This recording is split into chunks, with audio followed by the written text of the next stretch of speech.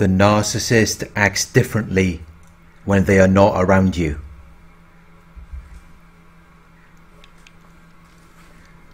There are at least two aspects of the narcissist, two personalities, two ways of acting and behaving. They are two-faced. They are insincere and deceitful. They're not expressing genuine feelings. They are deceiving people.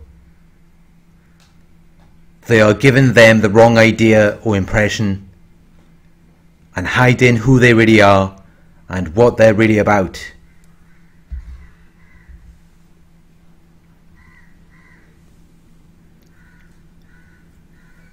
They're fake people. They're not real or genuine to you or anyone else.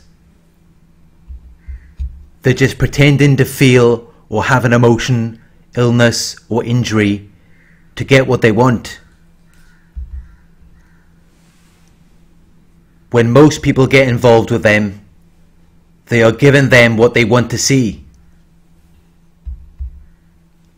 They are displaying this selfless, kind, caring character, which is designed to manipulate people into doing what they want. They pretend like they care about you. They pretend like they're respectful of you. They pretend to have values and morals.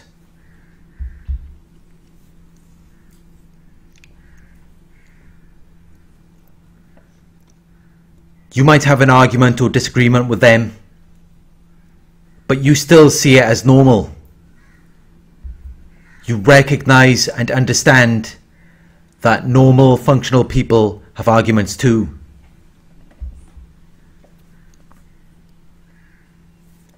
So it's not something you're really alarmed about. As time goes by, you begin to accept that the false character is who they really are. You begin to see them as someone who is caring and respectful, someone who does have your best interest in mind. You accept these qualities and traits as being a part of their personality. You accept the false character that they are displaying to you as being real or genuine. You listen to what they're saying. You observe their actions. So you accept that they are who they say they are.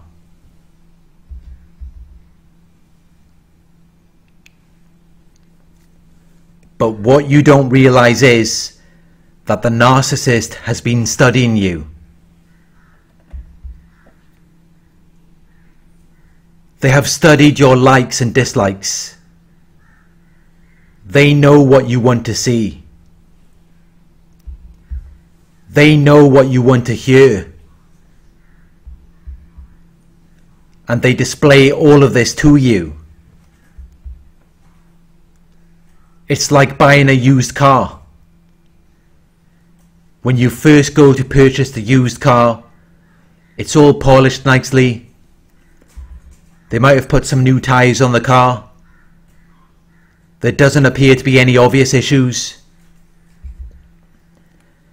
The seller knows exactly what the customer wants to see when they are buying the car. They know how you want the car to look. They know that you want it to be clean. They know that you want it to run effectively. So they take the necessary steps to ensure that it appears this way. Because they want you to buy the car.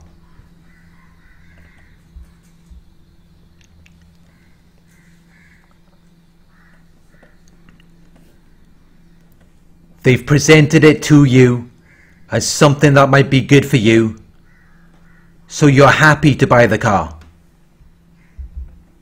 And at first, it all seems to be going well.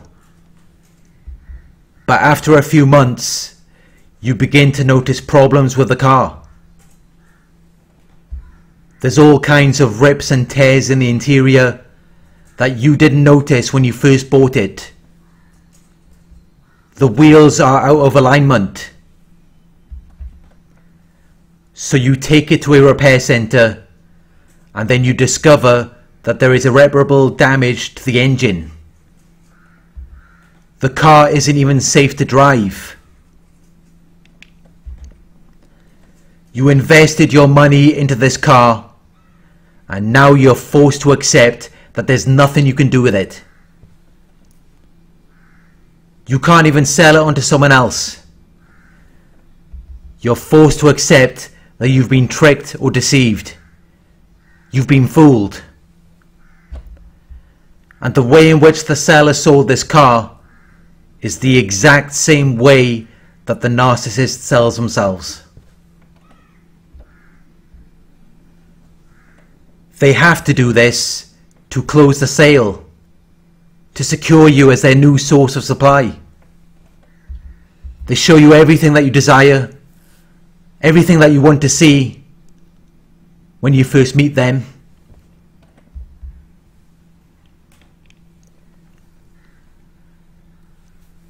But as you begin to spend more time with them, you then realize that there is another side to them that is opposite in nature to the character that they first display to you.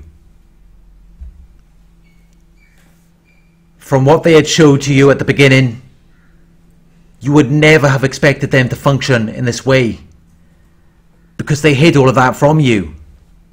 They didn't reveal any of that to you at the beginning. They have a lot of problems or issues that they keep hidden from you until they've got you locked in.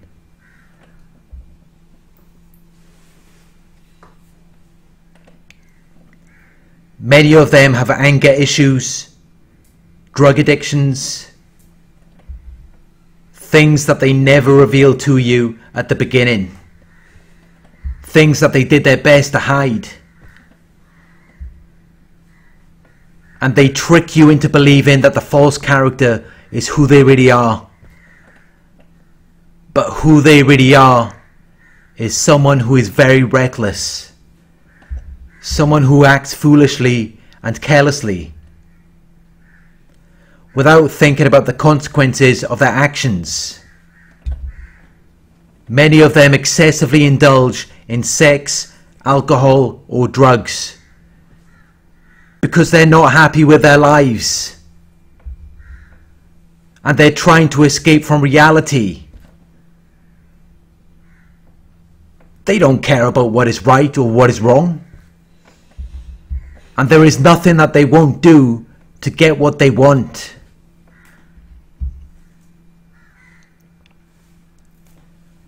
The character that they displayed to you at the beginning was not real or genuine. They don't have any real values or morals. They don't really care about you. That was just to lure you in.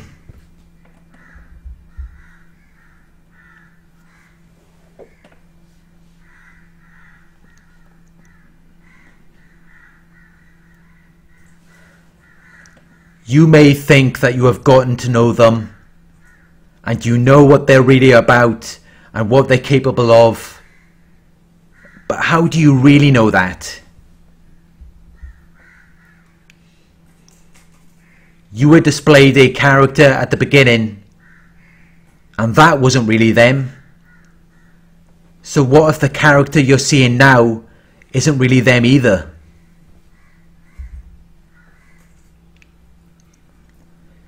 They could be hiding a lot more than you don't even know about. As I've said in a previous video, what you see from them is only the tip of the iceberg. There's a lot of things that you don't know about them, a lot of things that you may never know. They display these qualities and traits to you at the beginning. You got to know this character, but then you soon realize that it's nothing like who they really are. You are only getting to know the false character. That was who you believed in and trusted. You had a firm belief in their reliability, truth, or ability. You felt as though you had a connection with them. You developed certain expectations from a character that wasn't even real. And then time goes by and you wonder why they are no longer capable of meeting those expectations, when that character was never real in the first place.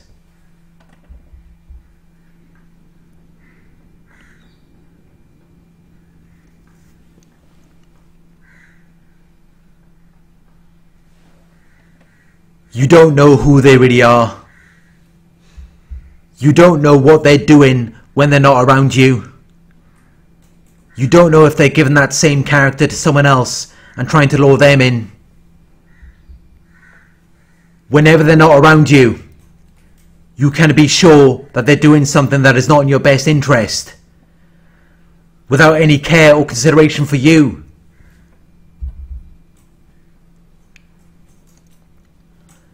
Because the person you got to know doesn't even exist. That person who seemed to care so much about you isn't really them.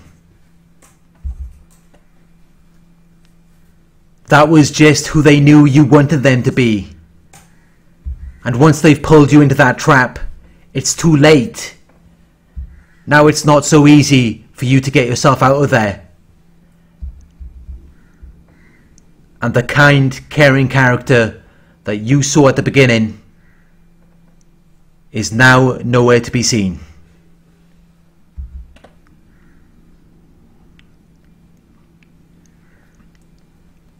But you still have this connection to the false character.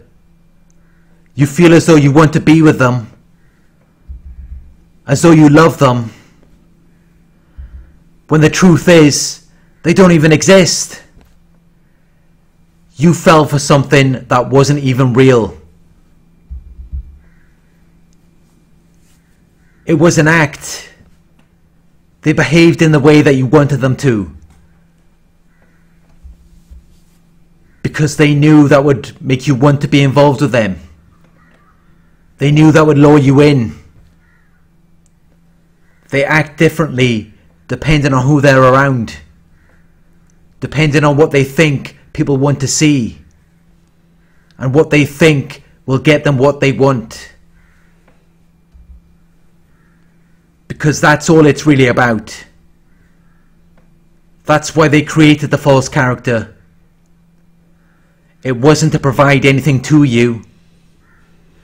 It was only to trick you into giving something to them.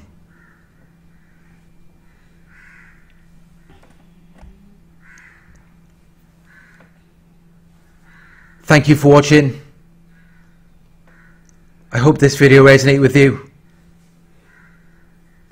Please like, comment, share and subscribe.